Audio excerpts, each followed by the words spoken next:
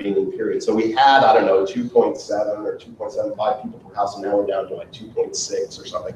That's the reason that there's a difference between the household, the annual household, and the per capita. I think better though in per capita, so I will be presenting more about capital water use. And I think that the per capita numbers generally will be more easily applicable if you're trying to use these values to do things over. Finally, the green is sort of what I would view as an efficiency benchmark that we can look to in the future. Aquacraft did a study of high efficiency homes that I worked on in 2011 that found that, you know, over about 40 or 50 houses, just by replacing the toilets and clothes washers and showers and faucet aerators in the bathrooms, you could reduce water use down to below 40 gallons per person per day indoors. That is a readily achievable value. Many people across the country are already using that level and lower. And I think that it's not unreasonable to expect that most of our citizens over the next 20 years are going to get somewhere in that neighborhood of 40 gallons per person indoors. Okay, so this compares sort of fixture by fixture the per capita water use changes that we've seen from the 1999 study to the 2015 or 2016. It keeps changing. They keep punching out the release date. So I think I made the slides when I thought it was going out in 2015. It actually is going to be released this month. The little whisker bars up on top of, I don't know if you can see those, but those indicate if there's separation between those bars, then it's a statistically significant finding, meaning that the difference in these two water uses is statistically significant at a 95% confidence level, meaning that, you know, we think there's a real difference. It's not just variability in the data that's causing this difference. So there's only 3 categories, though, for which we saw a statistically significant difference in per capita use. And those were clothes washers, toilets, and dishwashers. So this is important. So this means that, yes, you know, shower use went down a little bit, but not enough that we can confidently say, you know, we are making a big difference in showers. And the same is true for faucets. And I was very surprised. I expected this to find that we were going to see some changes in faucet use. But really, that hasn't changed. And there's a number of different explanations for showering and faucet uses. I think the simplest explanation is that in the shower, there's a certain amount of water that is needed to get the job done. And particularly if you have long hair, then you need a certain amount of volume to rinse that hair. And reducing the flow rate, which is how we attack showers, by reducing the shower flow rate, tends to lead to longer duration showers. So, do you want to ask a question? I do. Is there any difference in the way you disaggregated by end use in 2015 versus? No, we use the exact same approach. Okay, so it's the same software. Same software, yeah. I mean, just an upgraded version of the software. Yeah. All right. Yeah. Also, I don't want to. The precision of the analysis. The most precise analysis is for the categories of toilets, clothes washers, and dishwashers. Things that are mechanical can be very accurately detected. Things that are human operated, faucets and showers and things, tend to be a little bit looser, and so there might be a little bit more fluctuation or perhaps error in some of that. The leakage is an important area. Leakage went down, but not in a statistically significant amount. I do think leakage is an area where we're going to make real progress on in years, and I'll talk about how we're going to do that. But it's really going to come through our meter data and our ability to identify people with high leaks very quickly, and it's tremendous and powerful. I've started to see utilities that have implemented this. Dishwashers are such a small water use. It's like I'm glad that they're getting more efficient, but the actual volumetric savings is almost insignificant. One thing that, in the earlier study, we had a finding that suggested people with dishwashers use less water for faucets then, because presumably they were washing their dishes in the dishwasher. This time around, we did not find that. We found no difference in faucet water use between houses that had the dishwasher and houses that didn't. So be that as it may, so it doesn't seem like the dishwasher saves you on your faucet water use, but they are getting more efficient. Yes. What about the thing that they say that washing dishes in the dishwasher is more efficient than washing them in the sink. Yeah, so that's a separate question. Yeah. But if that were really true, you would think it might come out in this, you're comparing water use, faucet water use in houses with and without dishwashers and correcting for the number of people. I think if I could inject there, I've been corrected often because I didn't rinse my dishes before I put them in the washer. A lot of people clean them all off with tap water and then put it in the dishwasher. Yeah, well, I mean, this is the kind of thing that I'll leave it to other researchers. They really want to get down in the weeds. It's important to understand these trends and where we're making an impact and where maybe we're not making an impact.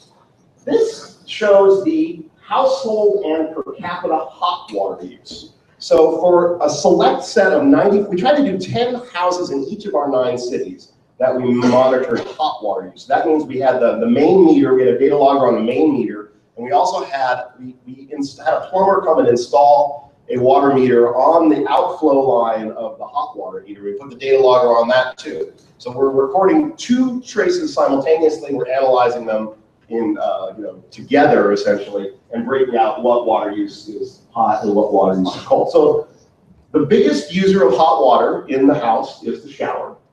And the average per person per day hot water use was about 8.1 gallons per person per day for showering. Faucets were next. That's about 7 gallons. Then way down. This one surprised me too. I thought clothes washers use a lot more hot water, but I think people really don't use that. They maybe use a warm water or cold water setting mostly. Clothes washers are not a big user of hot water at all. And then it goes on down. I mean, baths. If you have a household where people really take a lot of baths, they love kids, whatever, then that's a category that can be very variable. But on average, people don't use the bathtub very much. On average, they use the shower way more than the bathtub. So it just becomes a fairly small end use. People have asked me about these giant jetted tubs that we've seen installed in houses, and hasn't that increased bathtub water use? Honestly, we haven't seen that. I don't know if people don't, those things are just for show. Maybe they take so long to fill, whatever it is. In the future, certainly it may become an issue, but it hasn't so far. So anyway, overall, per household, when you get the report, we have hot water use broken down per household, per capita, all different ways. But on a per household basis, it was about 45.5 gallons per household per day.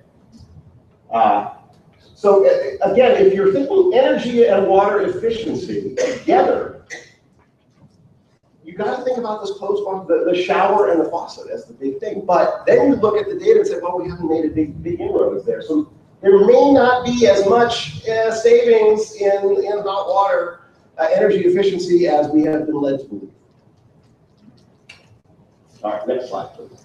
All right, let's talk about let's pat ourselves on the back for how we've gotten better. And this talks about some of the efficiency improvements we've seen. So in the 1999 study, we set up some very, very high, I consider them not very efficient benchmarks. So for the clothes washer, we said if you had an average clothes washer volume, 30 gallons per less, we're going to call it efficient. And so in the 1999 study, there were only 6% of our houses where the average clothes washer volume was below 30 gallons. Now, in that study, overall, the average clothes washer used about 40 gallons. And we saw clothes washers that use upwards of 60 gallons per load. In the new study, and this is really I call clothes washers the heavyweight champion of water conservation right now. 46% of the houses now have a clothes washer that uses less than 30 gallons per load. Many houses had a clothes washer that used under 20 gallons per load. And we saw an average, I think the average load volume went down to 30 in the new study. I think 20 is a likely achievable, 20 gallons per load is something that almost everybody who has a clothes washer is going to get to.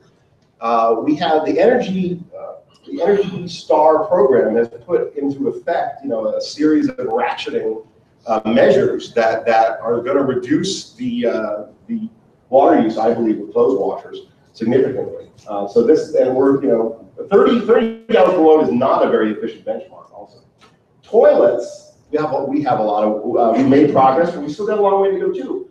We set the efficiency benchmark at 2.2 gallons per flush, which is way above the 1.6. In 1999, only 5% of the homes met that criteria. Today, 37%. But that means we still got, what, 63% of the houses that don't even need a 2.2 gallon per flush criteria? That is savings to be had. Showers, the Energy Policy Act sets 2.5 gallons per minute as the flow rate for a shower head. So if you go to Home Depot and you buy a shower head, you cannot buy one that uses more than 2.5 gallons per minute. Now you can take it home and pull out the air, the flow restrictor, and then it'll use more. But in 1999, we found that most people were already showering at 2.5 gallons per minute or below. Even if their shower head was capable of flowing higher, we found people a lot of times just ratcheted it down. It was just that was just a preferred flow rate. So we didn't see a big change in the improvements or the number of people who were showering at lower flow rates. Next slide, please. Quick question. Yes, absolutely. Please feel free. I think it's great to jump in.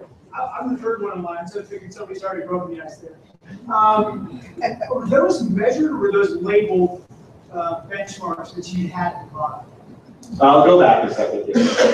So this is how we queried our database essentially. So we calculated the average clothes washer volume for each of the 762 houses, and if it was less than or equal to 30 gallons, they got into one bin, and if it was greater than 30 gallons per load, they got into another bin. So it's basically the label or the manufactured volume for that. No, the measured volume had nothing to do with any manufactured volume. This is actually what we measured at the meter.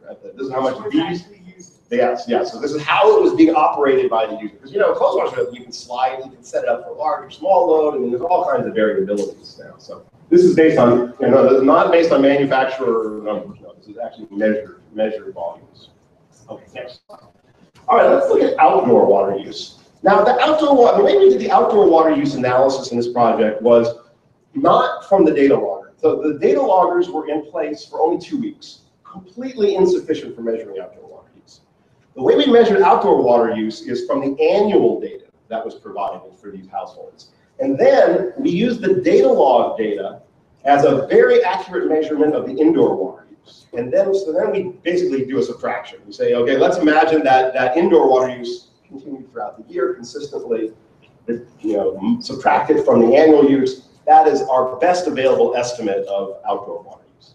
Then we went to our GIS and mapping effort, and we very carefully outlined every single property. We took out the house, the footprint, we took out the driveway, we took out any other hardscape that we could see from these very detailed aerial photos, and we constructed a water budget, essentially, a landscape area, and then an estimate of how much water, based on the climate for that particular year where we had the data, how much water would be needed to irrigate this particular landscape reasonably. Not excessively, but reasonably. And then we said, okay, that's our water budget. That's our sort of our theoretical estimate of water requirement. How much did they actually use? And this graph shows us a distribution of the water use. I'm going to do my Phil Donahue thing and move over here.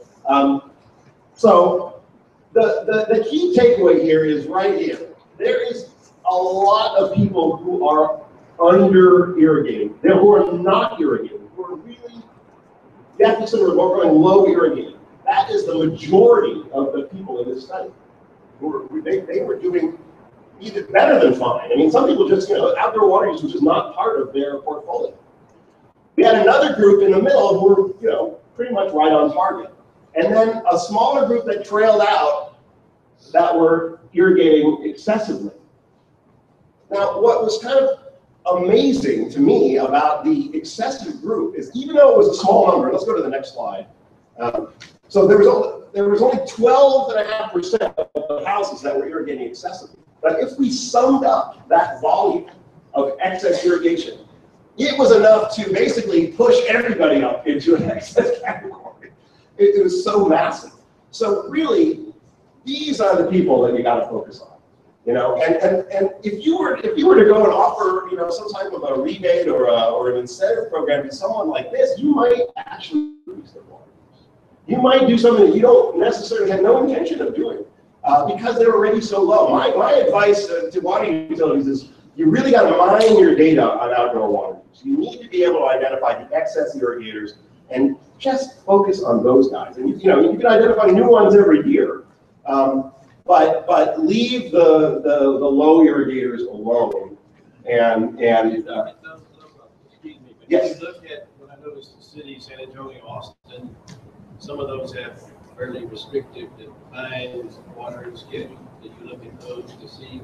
You know, we some of our cities had those schedules and some of them didn't. This incorporates all of that. You know, so you know, we have the data from San Antonio. So San Antonio would look particularly at their data, and they might have a different percentage that was in the excess. I don't remember what their specific results were. All right, next slide. So I've talked a lot about the residential sector. I do think it's important to recognize that we've increased efficiency in many other areas of water use, and certainly the commercial sector has increased both outdoors and indoors. The institutional sector, industrial, and the final point on water loss, I think, is extremely important, and it's been very much on my mind as I've been working in Colorado with the state legislature to try and get a bill through that would pass a similar legislation to what Texas has for water loss control, to require use of the AWWA M36 methodology and standardized reporting method. Water, I really think water loss is going to be it's really essential area for utilities to focus on. We've got a lot of potential still in our residential sector, as you see, but we've also put things in place that are going to get us to the savings. And with water loss, we don't have that same thing. We need to take more active measures and really focus on it in a way, I think, in order to get the savings there. And it's not possible to set measures in place like we have on the customer side that are going to get us there automatically. All right. So let's talk about the big conundrum of water conservation, you know, which is, you know, and it's like, you asked me to save water, I save water, and suddenly you're slapping me with a rate increase. And so let's go to the next slide. You know, my comment on this is that conserve water or don't conserve water, your rates will go up. And the argument that's hard to make, but you need to make it, is if you conserve, and if conservation really is the lowest cost source of new supply, your rates are going to go up less than they would go up if you had to build that more expensive. It's not an easy message. I wish there was, you know, a quicker way to say it. But really, the conundrum is this: this is just broadly applicable. You know, these numbers are not exact for any particular utility, but generally, a utility's costs are 20% variable and 80% fixed. And many utilities have rate structures where their revenue is 90% variable based on, you know, the rate they're charging for the commodity, and only 10% fixed. I would argue that in the future we're going to have to change that fixed portion. We need to increase that fixed portion, collect more steady revenues, and just understand that our consumption is going to go down, and that we're going to need to collect that revenue anyway. So, you know, it's ironically, we may end up saying, you know, the error of this, you know, sort of block rates where all of our revenue was in these high blocks, that might be a very short error in the water industry, and we may find ourselves moving in. I still think we're going to have increasing block rates. They're going to play a very important role, but I also think the role of that fixed charge is very essential. All right, next slide. So if this is something you're interested in, I did some work for the Alliance for Water Efficiency with the city of Westminster, Colorado, and we did an evaluation that you can do for your utility as well, where we looked at what is the real impact of conservation on rates in that utility. And the way that we did that is we said, well, what if they hadn't conserved water? What if we went back to 1990 and we said, you know, if Westminster let's imagine none of this conservation had occurred. Their per capita use from 1990 continued on till today. What would their water rates be? And let's go to the next slide. Well, it was astonishing. Basically, because of all of the additional infrastructure and water supply and everything else that they would have had to build and buy, their water rates would be 95% higher today than they are, even though the rates have gone up every year because, you know, that's what they do. But they would have been 95% higher. And actually, I just talked with Westminster on the phone. He said they just updated it. It's now 105%. because their demand has continued to go down. Their tap fees would have to be 80% higher. They have tap fees. Anyway, I'm just giving you the punchline. We did an analysis, and we now have an approach that can be easily applied. So this is the data that your decision makers need when you are going to them with a rate increase. And you're saying, we need an 8% rate increase. And they're saying, oh my gosh, well, how can we support this, in light of conservation? You need to have this type of analysis to say, yeah, it's because our costs are going up, as everyone's are. But honestly, we have been doing the lowest cost approach to water supply planning. And our rates are lower than they would have been otherwise. Next slide. So this is really the takeaway. The cheapest water, generally, by far, is the water that you already have. And that's particularly true, in particular in have to look at purchasing or transporting water that can be very expensive. Next slide. All right, let's talk about the future. I think we have a lot of conservation potential still out there. The numbers to me suggest that, yeah, we've done really well, and we've decreased demand substantially, but there's still a tremendous amount of old fixtures that are still out there. And the results from the end-use study really confirm that. So I would say we're almost halfway there. We have not gotten, I think, even to the full 50% of our conservation potential at this point. New technology is going to play a huge factor. It has already. And I think in toilets, we're probably getting down to the technical minimum, where we're not going to be able to get much lower, unless we were to change our sewer systems, which is not going to happen. Other areas, though, clothes washers and other indoor end uses, I think there probably are some additional technological approaches that will have a benefit. But I really think outdoor is where we're going to see substantial change. And that's where things like water rates and technology, soil sensors, and I'm going to talk about the Rosetta Stone for the future of water conservation. I think that utilities are starting to take the approach of giving customers the information about how much water they use and comparing that to if that's a reasonable amount, their neighbors, comparing it to an efficiency benchmark. I think this type of approach that compares actual use to some kind of a water budget, or theoretical water budget, is tremendously powerful. But that's just the start of it. The next aspect is really advanced metering when utilities can start collecting data from customers more regularly. So once you have a more regular, an hourly or even a daily read from that water meter, you can look for changes. You can look and see, well, wow, the water never turned off all night long in that house. Maybe they have a leak. And I'm working with a community in Westchester County, New York. I mentioned the work from New York that I'm doing. I'm doing conservation planning for 10 communities in Westchester County that all buy wholesale from New York City. And one of them has actually implemented an AMI system where they're starting to do leak alerts. The change in water use in this East Coast city in 1 year was quite dramatic. I haven't done a detailed analysis on it, but it really does look like their leak alerts are having a substantial impact. And I think that's an area where water is not even on people's minds in the same way. So I really believe that this potential for customer engagement and helping people to understand and get information when they want it, which is probably only when they have a problem, that's going to be very powerful for us. Next slide. So this one shows a little bit some of the examples, how the AMI systems work and some of the different data approaches available. I think people are probably familiar with these. Probably got salesmen knocking on your doors already.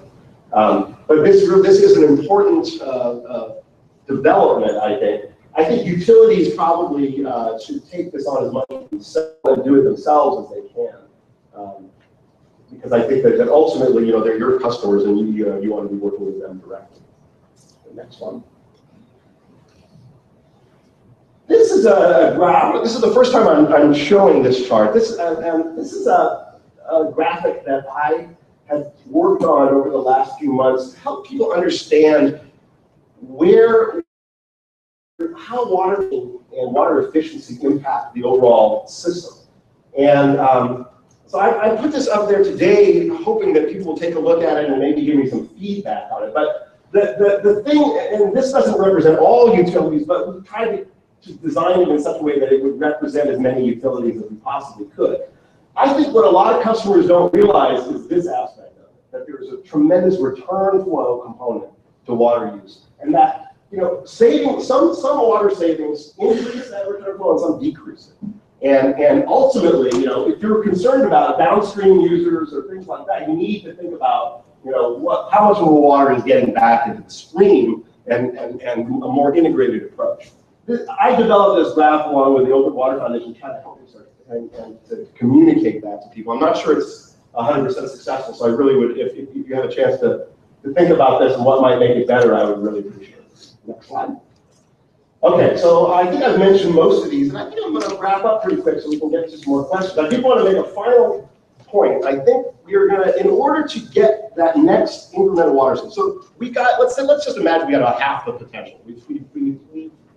I think that the water savings that we've gotten so far are probably the low-hanging fruit, the easiest stuff. The next increment of savings will be more difficult. It's going to take more money. It's going to take more effort. It's going to take more staff, probably. Especially, and the farther along we go, you're going to be having to squeeze it even tighter. And that's where I think you're going to be doing demand management at that retail level, identifying those customers with high water demands, in comparison to other customers, similar customers, and focusing on them. And I think that the idea of the water budget, where you have, and this is not about rate structures, this is just about a theoretical amount of water that makes sense for that property.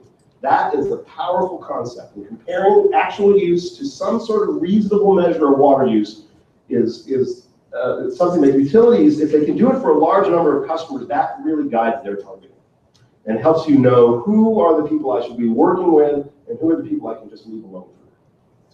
Next slide.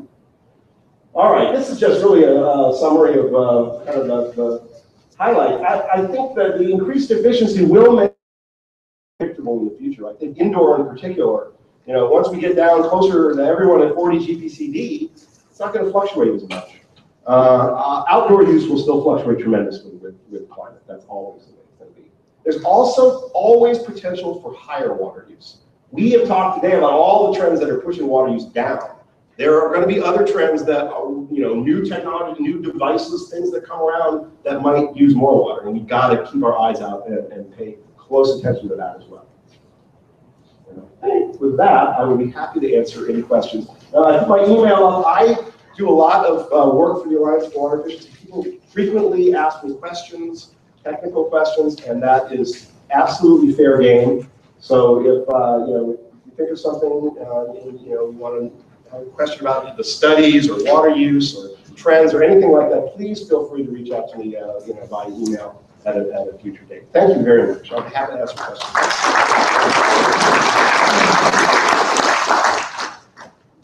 On the residential outdoor water use slide, the left side vertical axis is relative frequency, and then you talk about this 12.5% for the excess irrigators. Yeah, let's go back to those slides. Talk about that a little bit. Sure. There's two slides, and I hope I labeled my axes correctly. Okay, so this is yeah. So this slide takes 838 houses in this sample, right? 12.5 of those 8% of those 838 were in the excess. Does that answer your question?